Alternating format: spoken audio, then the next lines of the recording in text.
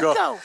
We have 3 different kind of coffee in Vietnam: Robusta, Arabica, and Cherry. Yeah, but Robusta the most popular in Vietnam because they can live in about 35 years and they have a lot of bean. They can give people a lot of bean.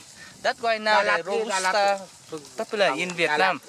And it takes about 3 years to grow them. So after 3 years they're starting to give the bean. So we have only one time to have it per year. Yeah. So after 3 years, people they have to cut the top. Yeah, to make the trees bigger, the plant go longer, but not taller. That is easy for the people to have it. Yeah, when we have it, we use hand to have it. We do by hand. Then we have to waiting until the bean getting pressed. That is ready to have it. Yeah. So when we harvest, after harvest, we do sun dry. We put them outside to do sun dry. So after sun dry, we use the machine to take the herb up, to take the icon like the skin for you to easy to understand. So the machine will take the herb up like that.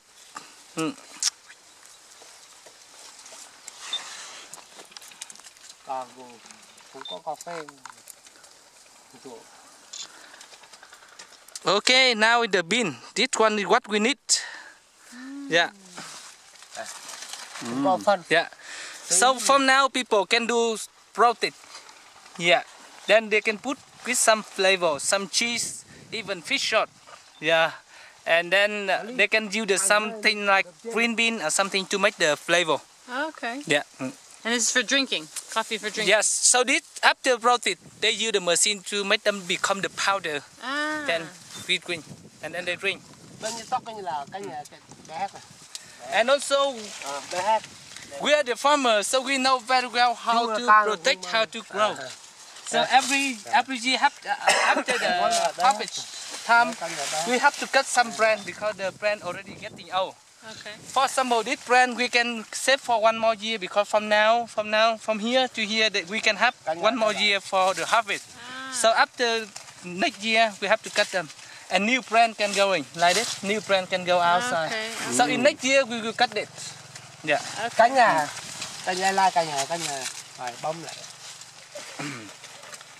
And you see, yeah, they have some new plant already. So in this year we have to harvest. So later we have to cut the plant from here. So this one, that one can go in now.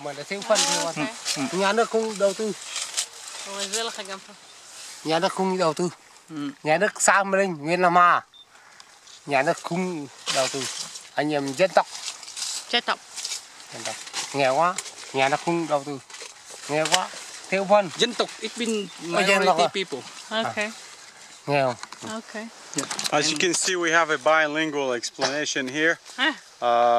We have the English on one hand and we have the Vietnamese on the other hand. Minority people. The minority, the dark skin, as we spoke to say in a different movie. They have dark skin.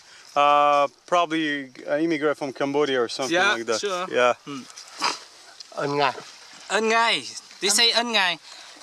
They come from Cambodia, but they still have speak their own language. So when they say Ơn Ngài, it means thank you. Thank you. Akun. Akun Charan. You still running? Yeah. Yeah.